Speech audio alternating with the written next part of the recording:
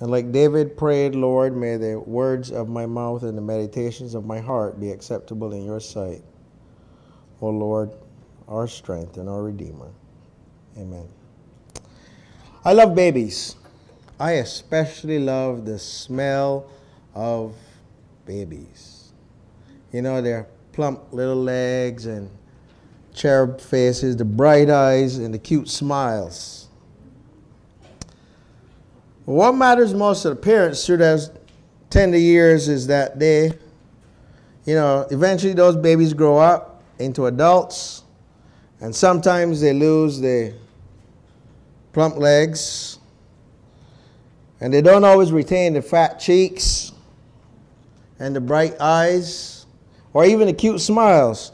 But during those years, what is of extreme importance to the parents are some developmental markers. And they look forward to the first steps. And they especially look forward to the first words. And mothers will try to get them to say, Mama. And they're often disappointed that they said, Dada or Papa first. Ladies, there's a reason for that. And it has nothing to do with you. It's all science. God made it that way. You see, the P's and D's are easier to form in the mouth than the M's. And that's why they say Papa or Dada first. But you see, even in that little moment of joy, we realize that we are different from the parrot, because we don't simply parrot speech. We actually can think about what we're going to say. We can speak, and our words are powerful.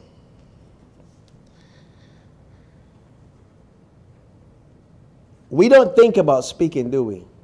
We just do it. Where does speech begin? It actually physiologically begins in your stomach. When we take a deep breath in, and we inhale and our diaphragm lowers and the rib cage expands and it pulls the air in to the lungs. And then we exhale and the process reverses itself. And as that air exits our lungs, it creates an airstream in the trachea. And then that airstream passes between our vocal cords, which causes them to vibrate.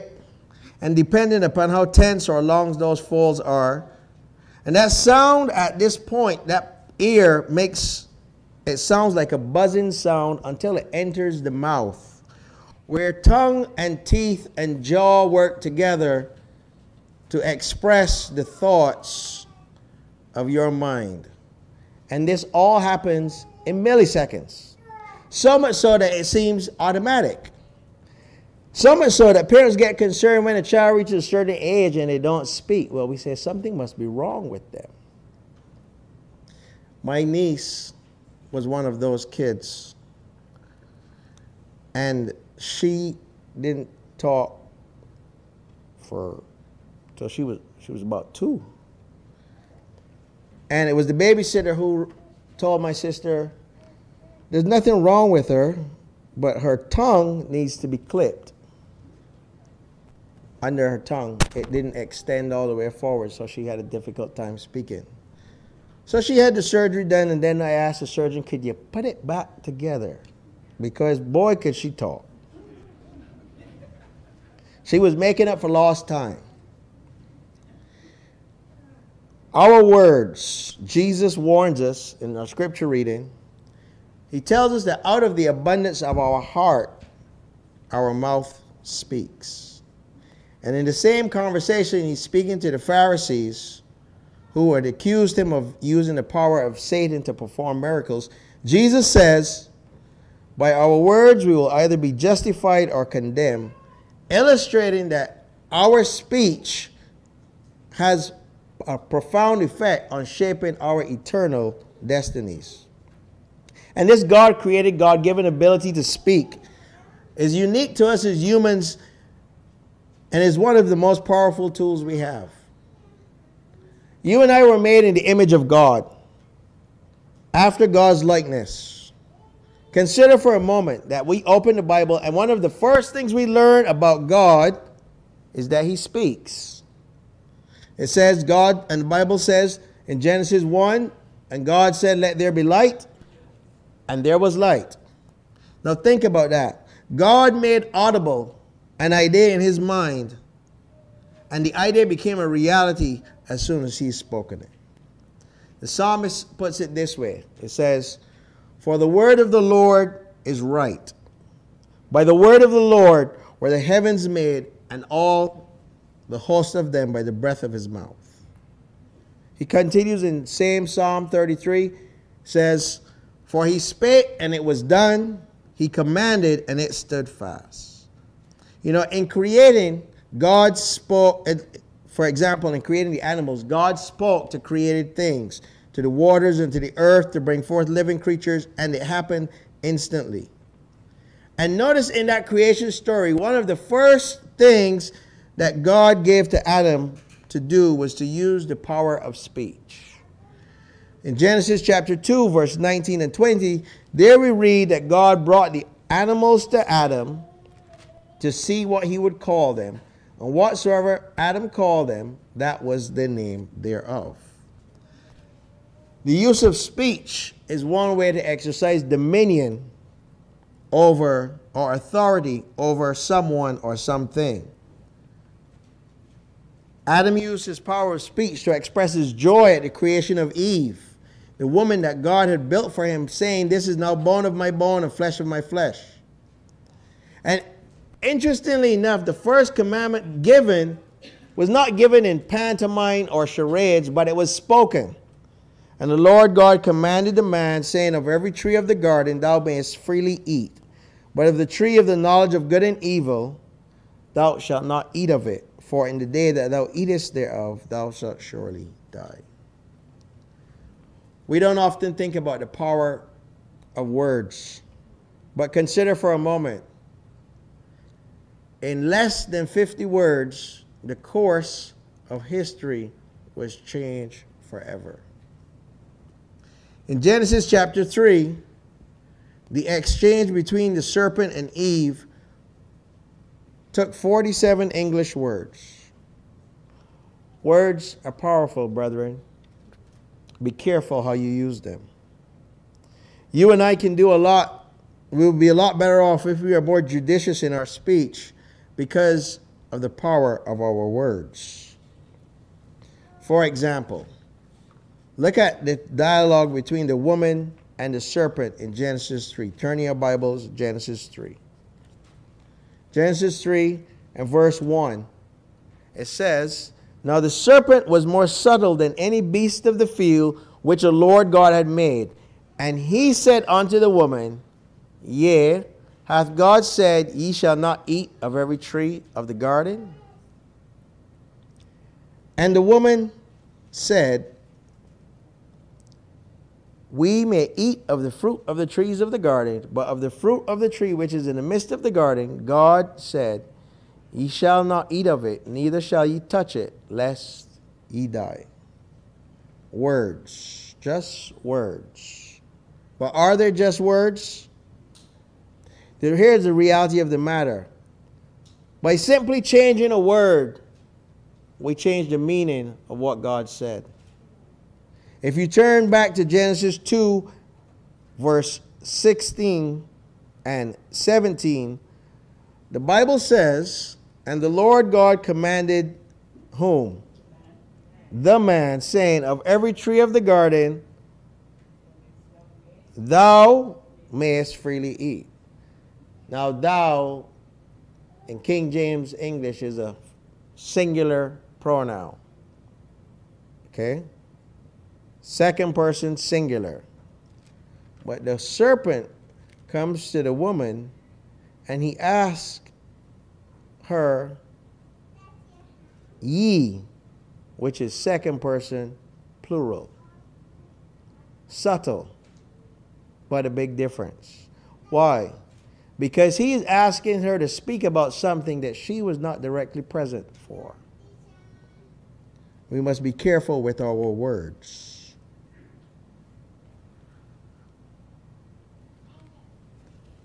Our words have power. And you go through that dialogue between the woman and the serpent, and you realize then that not only did Eve answer in the plural when God spoke in the singular, but she also added to what was not said by saying, neither shall we touch it, lest we die. And there Satan had the entrance that he needed.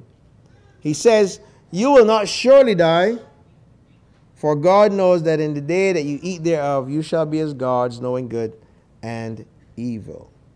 If only Eve had thought a little more carefully before she spoke. And there are many verses in Scripture warning us about the danger of speaking without thinking. James, the brother of Jesus, in his epistle, James chapter 3, says this: if any man offends not in word, the same is a, what kind of man? Perfect man, and able to bridle the whole body.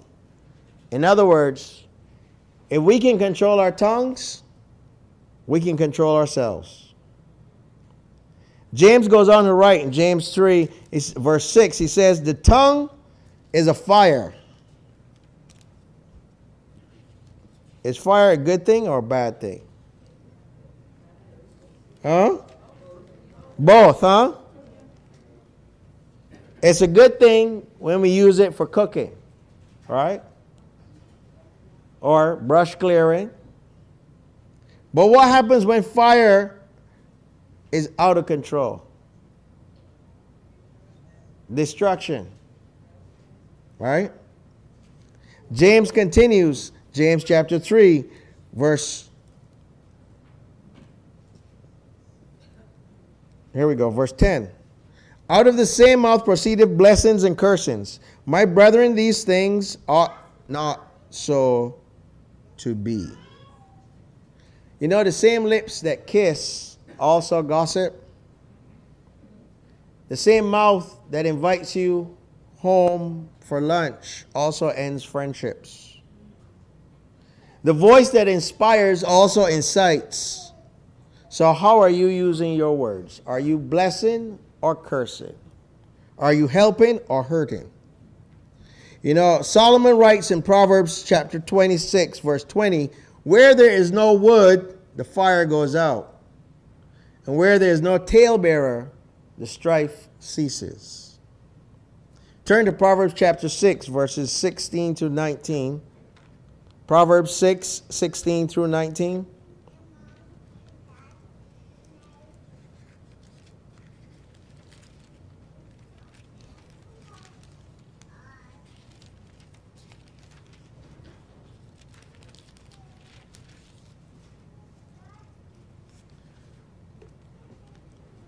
The Bible says, these 6 things does the Lord hate. Yea, 7 are an abomination unto him.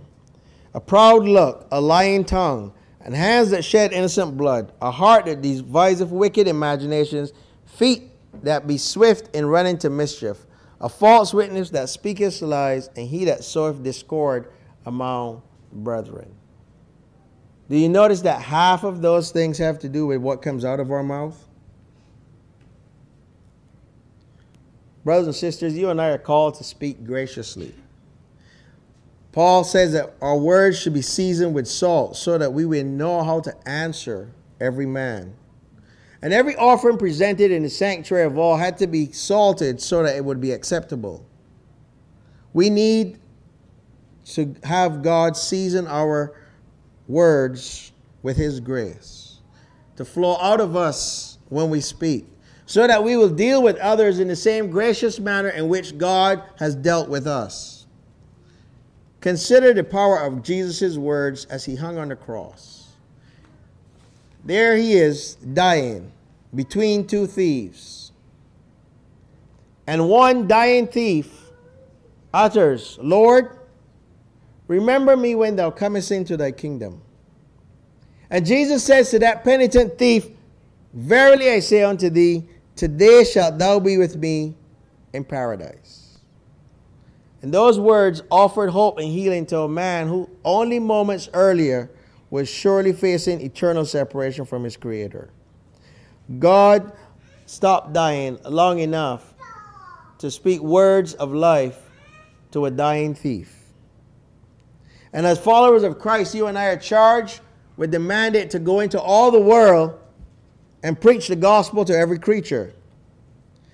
This Seventh-day Adventist church was called into existence to prophesy again to many peoples and nations and tongues and kings, Revelation 10 and 11. We are called out of darkness into God's marvelous light of surrender to his lordship. And then in turn we are commanded to share those virtues with those who are still in the dark. You know, one of the virtues of Christianity is prayer. Ellen White writes, Gospel Workers, page 34, 35, and is also repeated in Steps to Christ, page 93. Prayer is the opening of the heart to God as to a friend. But prayer requires words. This past Wednesday night, we learned that prayer is able to save men from death, both physical and spiritual. Think about it, brothers and sisters. Your words are powerful. Choose carefully what you say. You know, a single word can make such a difference in the lives of many people. I may have told you this story before, but in 2005, standing in the airport in Johannesburg, waiting to catch a flight to Madagascar, waiting for my friends to get to the airport, I realized we would have a dilemma, and that dilemma would be this. We left the U.S. more than 24 hours ago. We should choose carefully what we say. When we call children stupid and they do stupid things, why are we surprised? Teachers, your words can either crush hope or create hope in the lives of your students. The power of a rightly spoken word can impact the world like a pebble dropped in a pond. You know, I have been stabbed. I have been slashed. I have torn the tendons and ligaments in this left hand of mine. I've been struck in the head by the rock. And the pain from each of those was intense. Probably one of the most painful things I had was having the pins removed out of my hand, because that was done without anesthesia. It's like having 5 toothaches at the same time. But you know, those scars heal and they don't hurt. But I have scars in my inner person, 40 years or more, still raw. I'm sure some of you do too. I would be stupid to think that there are not things here that still hurt, because we believed in all lies. Sticks and stones will break my bones, but words will never harm me. But I want to tell you this morning that many of you who are hurting, I know you're hurting because of words spoken to you or about you, but the question is, will you repeat this behavior with others? The Apostle Paul writes to us in Ephesians chapter 4, verse 23. I read to Ephesians 5. I'll read a few verses from there and then we'll close. Ephesians chapter 4. Paul writing, he says this. And be renewed in the spirit of your mind, and that you put on the new man, which after God is created in righteousness and true holiness. Wherefore put away lying. Speak every man truth with his neighbor, for we are members of one of another. And be angry and sin not. Let not the sun go down upon your wrath. Neither give place to the devil. Verse 29. Let no corrupt communication proceed out of your mouth, but that which is good to the use of edifying, that it may minister grace unto the hearers. Verse 31. Let all bitterness and wrath and anger and clamor and evil speaking be put away from you with all malice. And be ye kind one to another, tender-hearted, forgiving one another, even as God for Christ's sake has forgiven you. You know, brothers and sisters, I'm going to close with a simple appeal to you and to me that we should look inwardly. Allow God to search our hearts and our minds. Have I spoken words this week that have broken relationships? Have I spoken words that have pierced like arrows into the hearts of the hearers? Is somebody not here this morning because of something that was said? Is there someone here who you need to speak wonderful words of life to? That's my appeal to you and to me. To ask God to take control of our minds and thereby of our tongues. Maybe as a parent, you need to say sorry to a child. Or a child may need to say sorry to a parent for words spoken. Ill-timed, unkind words spoken at the wrong time, in the wrong place, in the wrong manner. Because ultimately, brothers and sisters, we all have the ability to speak. But I want you to realize that your words have power, influence. So be careful what you say. Because as we read, death and life are in the power of the tongue. You know, it's easy for us to be offended by words. My prayer for you, for me this week, is that if we hear somebody speaks unkindly to us, that we will give them the benefit of the doubt. That we will try to find the positive in what they're trying to say. You know, you got to be careful. And also, when it comes to electronic communication,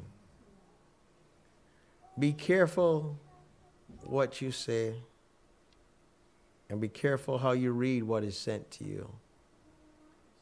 Meaning, sometimes our fingers don't move as fast as our brains, or they move faster than our brains. But God is showing me that as a church, we really need to get over ourselves. And I pray that this week the Lord will help us to see the better in each other. And just, if anybody, like we just sang, Lord, teach me that to do or die is to be like Jesus.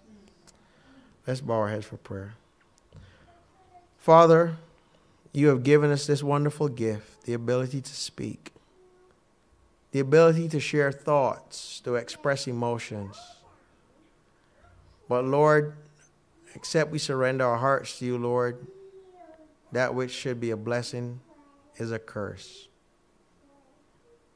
So help us, Lord, to be careful in our words.